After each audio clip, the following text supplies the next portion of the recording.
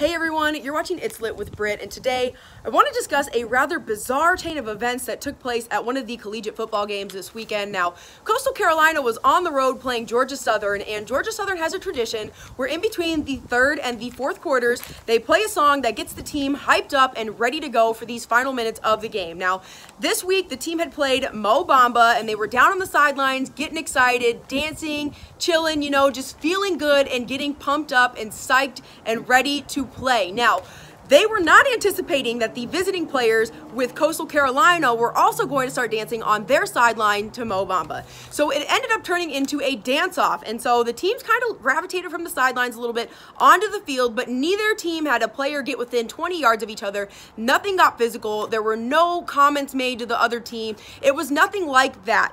So, although nothing happened, the referees still threw flags on both teams and decided to penalize every single player with an unsportsmanlike conduct call. Now, that resulted in 3 players being ejected from the rest of the game, which I want to add ended up going into overtime. Georgia Southern won 30-27, but I just think it was so wrong. Now, to me, it seemed like everything was being done in good fun. It's part of the competitive nature that comes along with sports like this. You get excited, you start dancing, and it's one of those things. But there was, to me, no bad intentions behind anything that was done by either team, but the referees don't seem to feel that way, and neither does ESPN's Tom Van Haren. So he says, quote, "It wasn't so much a dance-off as it was a way for the players to try to puff their chest out and try to intimidate the other side.